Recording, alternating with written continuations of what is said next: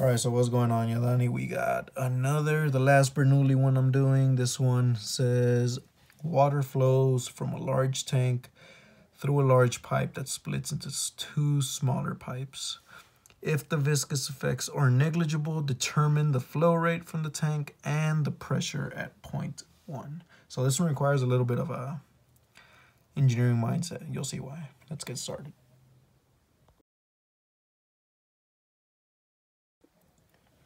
All right, so here's the game plan for this one. We got this point right here. This was gonna be, let's label it here actually. Doesn't matter, P1. Well, not P1, I'm sorry, point 1. Well, actually, hold on, we already got point 1. Let's label this point 0. Point 0, we got point 1. We got another point here too. And we got a point 3 right here. All right. So like there's the game plan. This is another Bernoulli equation. We want to find the flow rate in the tank. The flow rate is the same everywhere, right? What's it called? Continuity, I think, or something like that.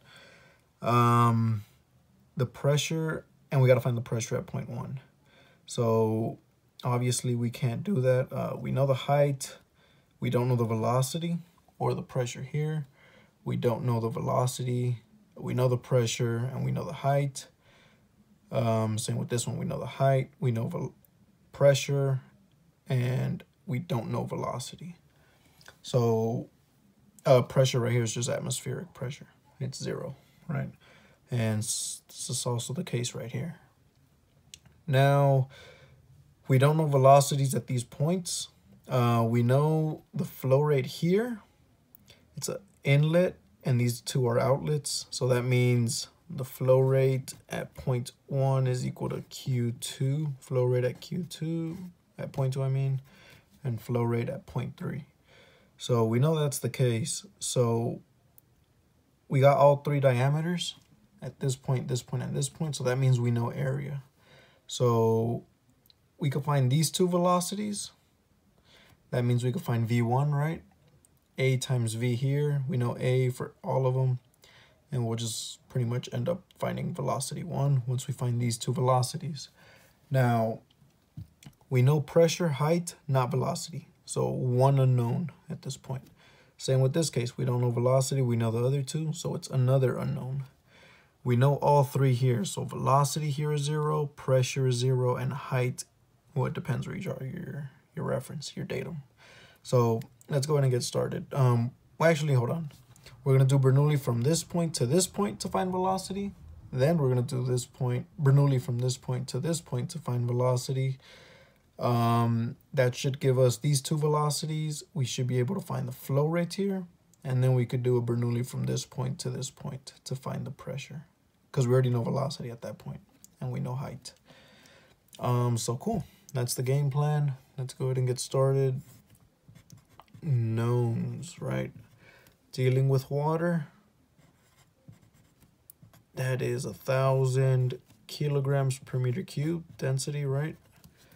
I don't know if we'll need it, but let's go ahead and put gamma of water. At this point, it should be pretty, you should know this by now, 9, 8, 10 newtons per meter cubed. I don't know if we'll need it, but just in case. So let's go ahead and do Bernoulli.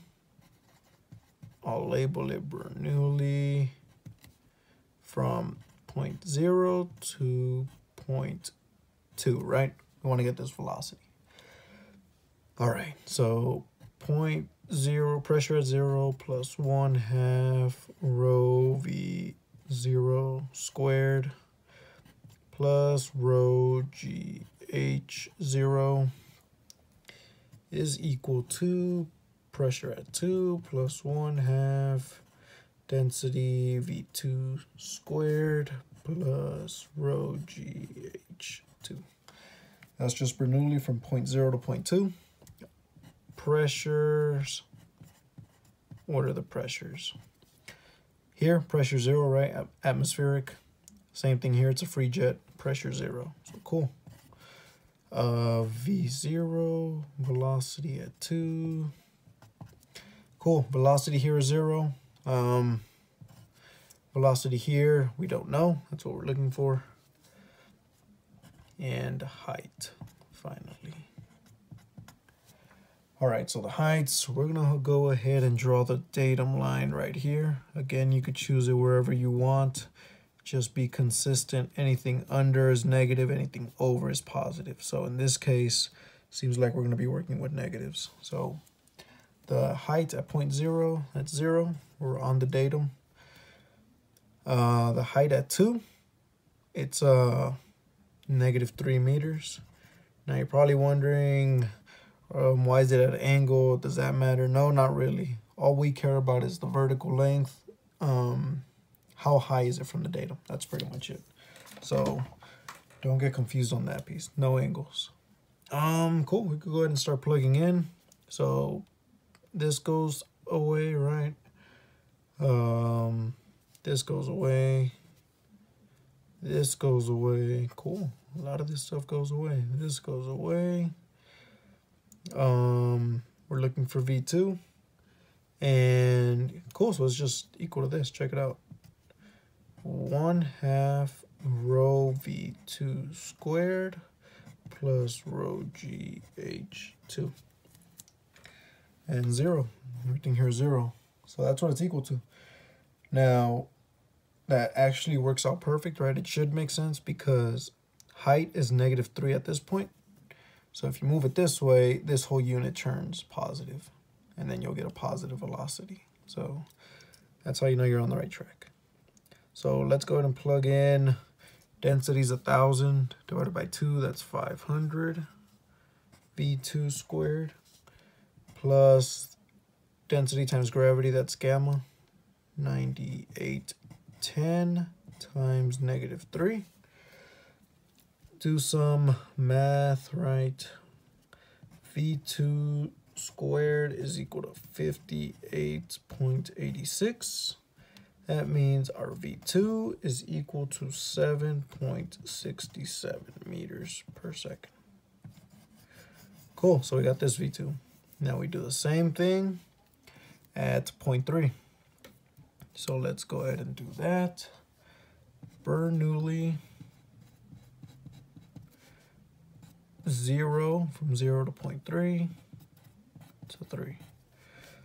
Okay, I'm not gonna rewrite the equation. Okay, just the pressure. So P3, that's equal to 0, right? It's atmospheric. V3, that's what we're looking for, and H3 is equal to -7. That's that point to the datum line.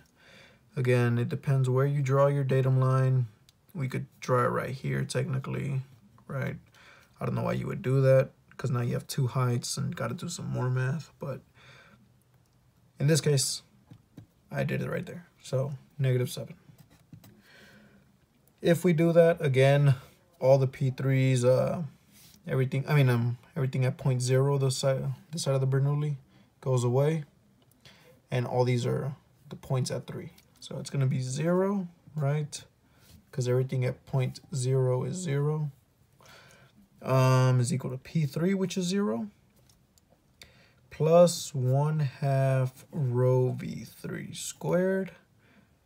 Plus rho GH at 0.3. Cool. So again, same thing. 1,000 divided by 2, that's 500. V3 squared plus 9810. Now this time times -7. So same thing. Do some math, right? Let's put 0 here. V3 squared is equal to 137.24. That means V3 is equal to 11.72 meters per second. Cool, so we got V3 and V2. Now, since we have both of those, we have velocity and area, we have area. We just need the velocity. So we can solve for V1, right? Step 4. The area, obviously we gotta find the areas. equals pi d squared over 4. Now, if you do that, you will get A1 is equal to, well, you got the diameters right here, so just plug into this formula. I'm gonna go ahead and just write them out. I don't like writing times 10 to the negative whatever, so deal with my zeros.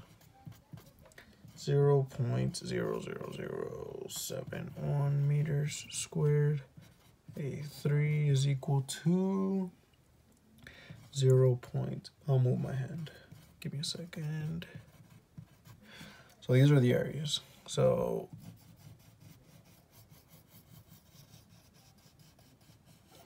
cool. I like to cloud them up just to make sure I don't lose them. Cool. We got those 3 areas. Now that we got the areas, we could go ahead and do the flow rate of the continuity. So Q1 is equal to Q2 plus Q3. Remember, the flow rate here is equal to the flow rate at the exits. All right, so that means A1 V1 is equal to A2 V2 plus A3 V3. Let's plug in 0.00196 V1 is equal to 0.00071 times velocity at 2, 7.67, right? Plus 0.12331 times 11.72. So I just plugged in velocity 3, right?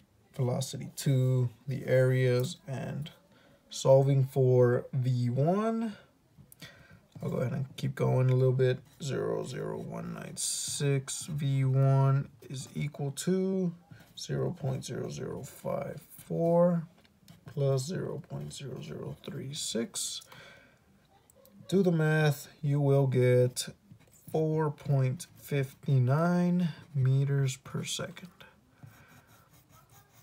Now, I know I don't write the units. You got to make sure you do on the exam. You're going to miss points. I think I mentioned it in other videos, but make sure all your units are properly lined up. It's not kilonewtons. It's not millimeters cubed. Keep a lookout for that stuff. Cool. So we got V1. That means we can find Q now. So Q1 is equal to A1 V1, right? We got area 1. Plug in, you will get Q1 is equal to, let me move it up a little bit, 0.009 meters cubed per second. So that's the first part of the problem. There you go. Cool. So we got the flow rate. Now this flow rate, if you add these two up, that's pretty much what it means, right? That's just the flow rate at 0.1. It's not the flow rate at 0.2 or 3, but when you do add the flow rates at 0.2 and 3, you will get 0.009. Cool. So now that we have the flow rate, or not really the flow rate, but the velocity, now we know the 3 here, pressure, velocity, height. Now we know velocity and height. Now we can find pressure. So step 7. Let's go here. Bernoulli. Last step, finally, from 0 to 0.1. Cool. So again, just to reiterate, P at 0.0, pressure 0 at 0.1. That's what we're looking for. Velocity at 0, it's velocity at 0.0 is 0. Velocity at 0.1 is right here, 4.59. H0 is equal to 0. It's on our datum. H1 is equal to -7, right? It's the same height as 0.3, -7. And negative because we're under the datum line. Don't forget that. So do the Bernoulli. Everything on the first side of the Bernoulli equation goes to 0. So it's 0, right? Everything here is 0. Now 0 is equal to 1/2 rho V1 squared plus rho G H1. What else? Again, it's 500 times, oh, actually, hold on, plus P1, right? That's what we're looking for, duh. Cool, P1, okay. So, almost forgot that piece. 4.59 squared plus, ooh, I'm a little tight here. Let's see. 9810 times -7 plus, cool, fit. 500 times velocity 1 squared times 9810 times -7 plus P1. Do the math right. I'm not gonna go do all that. You will get 58136 newtons per meters squared, or 58.14 kilopascals. So that's the answer right there. So there you go. This one was a little long, but you just gotta get creative with it. So what do you know at each point, and kind of find a route to get to the answer, pretty much. So that's kind of where your engineering mind has to come into play. But other than that, this could be a midterm problem or a final exam problem. Seems like it was at a good, took a good amount of time. Usually my exams were four problems long at 1 hour 15 for a midterm, and then a 2-hour exam. So this kind of, yeah, just study this one, you should be good. If you know how to do this, you'll be fine. But move the paper up in case you can't see, and we should be good.